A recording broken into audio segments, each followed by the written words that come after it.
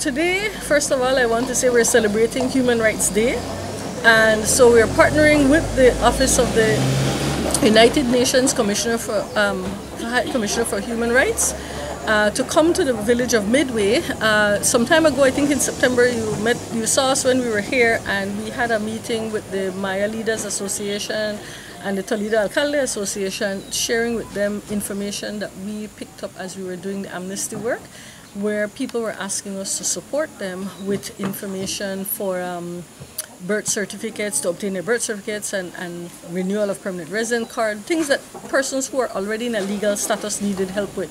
And so while that was not the focus of the amnesty, we decided, it's very important because the amount of persons that were talking to us is very great. And so we decided that we would approach them to see if the village chairpersons and the alcaldes would be willing to work with us to gather information on each of their village as to what are the legal identity needs of the village.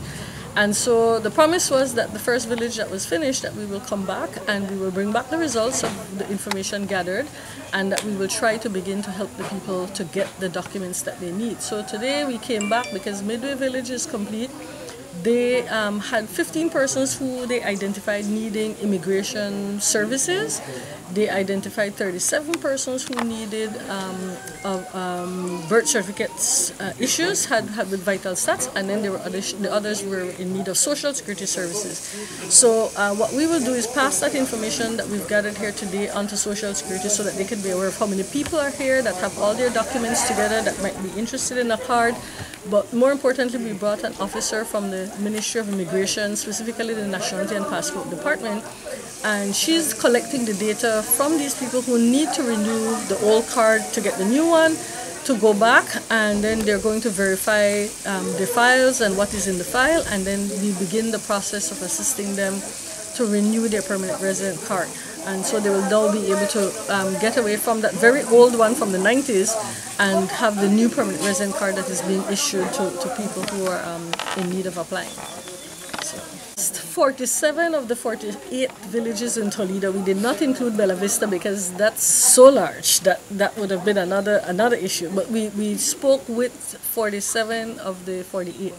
We don't know how many of them will agree at the end of the day. We had asked them to let's work towards completing it by the end of November. And so I know definitely we're close to 15 that's finished. There are others who are working, but they're doing it a little bit slowly. They're doing it manually. And so whenever they're finished, we would just like to have the information. And I think if we can get up to 30 villages, that would be sufficient for us to do the project. We are hoping to use the data from what they collect in terms of numbers to write a project to see how we can get funding to come back into these communities with the respective partners to get help these people to obtain their legal identity document. This is one of our objectives under the Global Compact for Migration, which is another UN issue. And so you've always heard of the Sustainable Development Goals. Well, this is the chapter in that Bible. And we're looking at the section that deals with legal identity. That's what we're helping people to try to see if they can, at the end of the day, have a document, which is a social security card, that they can use to conduct their personal or business transactions.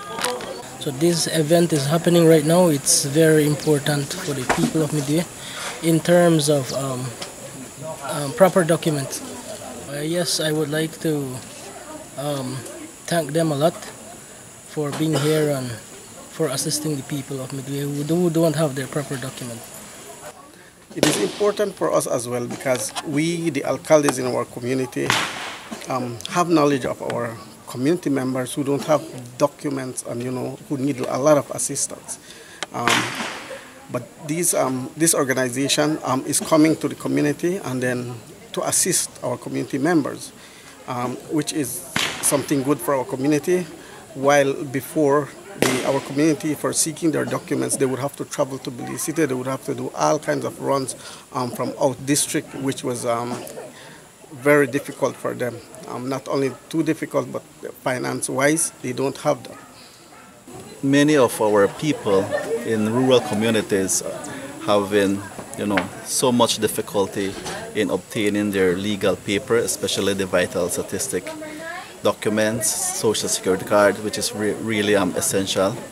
they're having hard times. But what these people are doing, the IMO, it's a great initiative, I must say. They're coming to the communities instead of communities going out there, because if you look around, a lot of our people are less fortunate when it comes to, income. There is no income for them to be traveling to Belize or to Belmopan to get these papers. But these people from IMO came in to, help these people, which is, I must applaud them for their hard work in doing that.